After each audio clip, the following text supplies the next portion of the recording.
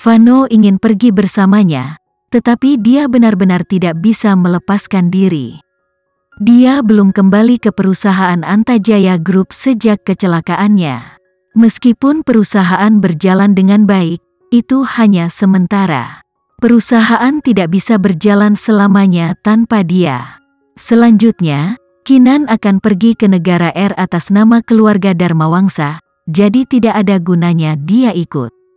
Dan yang paling penting, KINAN tidak ingin dia meninggalkan pekerjaannya karena dia. Vano harus kembali ke perusahaan sekarang atau dia takut dia akan mengikutinya ke pesawat. Ingatlah untuk menjaga dirimu sendiri dan waspada terhadap bahaya apapun. Aku akan datang menemuimu ketika semuanya sudah beres di sini, Vano terus memberitahunya.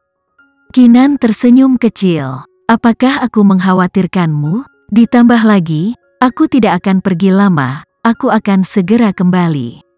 Itu yang terbaik, tapi jika kamu butuh sesuatu, tolong hubungi aku. Jangan mengambil semuanya sendiri. Oke. Vano membelai rambutnya dan menuntut dengan lembut, juga, jangan lupa untuk mengingatku. Aku akan melakukannya, KINAN berjanji dengan sedikit senyuman, tetapi Vano tidak bisa menahan tawa. Kemudian dia menariknya ke dalam pelukan yang dalam. Tidak sampai tepat sebelum waktu keberangkatan dia membiarkan KINAN melepaskan diri darinya. KINAN mengucapkan selamat tinggal padanya dengan berat hati dan naik ke kabin.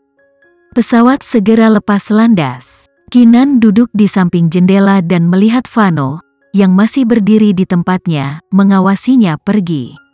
Mata mereka saling mencari dan mereka mengunci mata sampai yang lain tidak bisa dilihat lagi. Suara Sam terdengar di sampingnya. Apakah ini benar-benar perlu? Ini hanya seminggu. Jessie juga menegur. Plus, itu hanya perjalanan pesawat 2 jam. Kita tidak pergi ke suatu tempat yang jauh.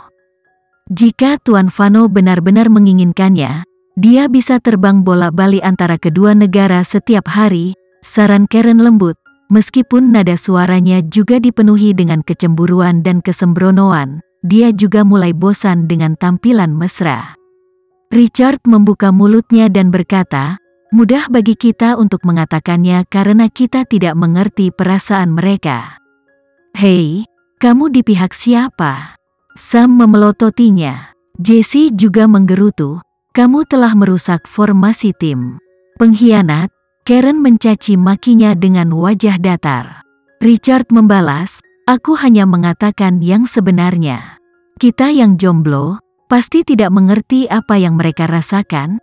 Bagaimana kalau aku membiarkanmu merasakan kematian? Aku yang kedua, dapatkan dia. KINAN tidak bisa menahan senyum ketika dia melihat kejenakaan mereka. Pada saat yang sama, Vano akhirnya mengalihkan pandangannya dari tatapan itu. Dia masuk ke mobilnya dan melesat pergi. Dia tidak akan terlalu mempermasalahkan perpisahan sementara ini, karena seperti KINAN, dia juga orang yang berorientasi pada tujuan. Tujuan hidupnya adalah menjadi cukup kuat untuk menopang langit bagi orang-orang yang dia sayangi, terutama untuk KINAN. Jika dia adalah elang yang lahir untuk langit terbuka, maka dia tidak akan menjadi rantai yang mengikatnya, tetapi dia akan berpatroli di langit untuk memungkinkannya terbang tanpa hambatan. Negara R adalah negara tetangga. Mereka memiliki asal yang sama dan bahkan secara budaya mirip. Oleh karena itu, meskipun mereka berada di negara R, rasanya seolah-olah mereka tidak meninggalkan negaranya sendiri. Satu-satunya hal yang memberitahu mereka adalah perbedaan dalam bahasa lisan dan tulisan. Namun, ini bukan masalah bagi KINAN karena kejutan yang menyenangkan baginya, Jessie dan yang lainnya fasih dalam berbagai bahasa. Sambil tersenyum, Jessie menjelaskan, aku kira kamu bisa mengatakan ini adalah kebanggaan kami. Tidak banyak yang bisa kamu pelajari di negara Y, tetapi pengetahuan senjata dan bahasa seperti pelajaran gratis jika kamu cukup memperhatikan. Karena negara Y adalah negara yang dilanda perang, mereka memiliki populasi yang rumit yang memungkinkan mereka untuk berinteraksi dengan orang-orang dari berbagai negara. Ini membuat segalanya jauh lebih mudah bagi mereka. Namun, dia masih belum memiliki rencana yang tepat. Tujuan kasarnya adalah untuk menemukan putri kedua keluarga Darmawangsa dan untuk menyelidiki hubungan antara keluarga William dan proyek galaksi. Dia akan memutuskan apa yang harus dilakukan saat peristiwa itu berlangsung. Pesawat segera mencapai negara keluarga William diberitahu tentang kedatangan mereka oleh keluarga Darmawangsa, jadi mereka memiliki orang-orang yang menunggu mereka di bandara. Namun, Kinan tidak menyangka bahwa orang yang mereka kirim akan sangat penting. Saya tuan muda pertama keluarga William, Erland William. Saya mewakili seluruh keluarga William dalam menyambut semua orang ke negara Pria jangkung dan tampan itu memperkenalkan dirinya dengan sopan kepada kelompok Kinan. Mereka terkejut bahwa keluarga William akan mengirim kepala rumah masa depan mereka untuk datang menjemput mereka. Dia hampir seusia mereka, mungkin beberapa tahun lebih tua. Penampilannya di bandara menyoroti pentingnya keluarga William yang diberikan kepada mereka. Ada sedikit kecanggungan karena mereka seumuran. Kinan juga memperkenalkan dirinya dengan sopan, Tuan William, senang bertemu dengan Anda. Saya adalah cucu tiri penatua Darmawangsa. Saya di sini atas namanya untuk mencari putrinya yang telah lama hilang. Kami akan sangat mengandalkan bantuan Anda, jadi terima kasih sebelumnya. Erland tersenyum ramah. Jadi, Anda adalah Nona Aditama. Tolong panggil saya dengan nama di masa depan. Tuan William terdengar sangat canggung dan itu membuat saya tidak nyaman. Tapi bagaimana saya harus menyebut Nona Aditama? Bolehkah saya tahu nama lengkap Nona Aditama? Sebelum Kinan tiba, dia memberitahu penatua Darmawangsa untuk memberi mereka nama keluarganya dan bukan nama lengkapnya. Dia sedang menunggu saat ini. Mata Kinan bertemu dengannya dan dia berkata dengan perlahan, "Kinan, nama saya Kinan Aditama." Kinan melihat kilatan keterkejutan dan kejutan melintas di mata Erland. Namun, dia pulih dengan cepat. Pada kenyataannya, dia memainkan kejutan dan tersentak. Kamu memiliki nama yang sangat unik.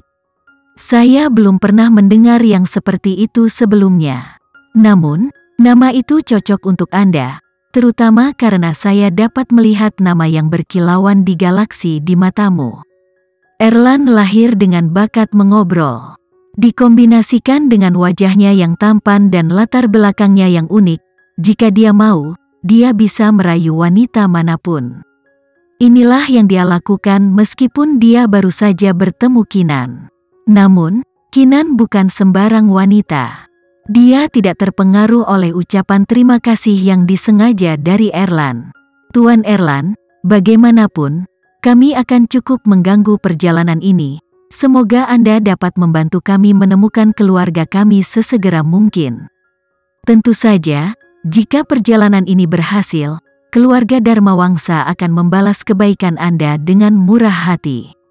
Titik petik 2. Erland memperhatikan betapa acuhnya Kinan. Jadi dia dengan cepat mematikan trik yang akan dia gunakan pada wanita biasa. Tentu saja, kami akan membantu dengan kemampuan terbaik kami. Merupakan kehormatan bagi kami bahwa Anda datang kepada kami untuk meminta bantuan. Terima kasih. Sama-sama. Untuk saat ini, silakan masuk ke mobil. Saya akan membawa kalian semua ke William Villa dulu, kata Erland dengan sopan dan kemudian pindah untuk membantu Kinan membukakan pintu mobil. Mereka melompat ke mobilnya dan melaju menuju William Villa.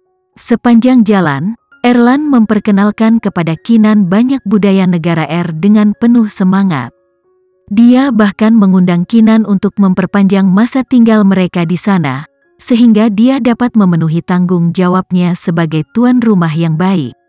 Kinan menangkis kemajuannya dengan ahli setiap saat. Tidak peduli seberapa bersemangatnya dia, sikapnya sama, dia tidak terpengaruh seperti sebelumnya.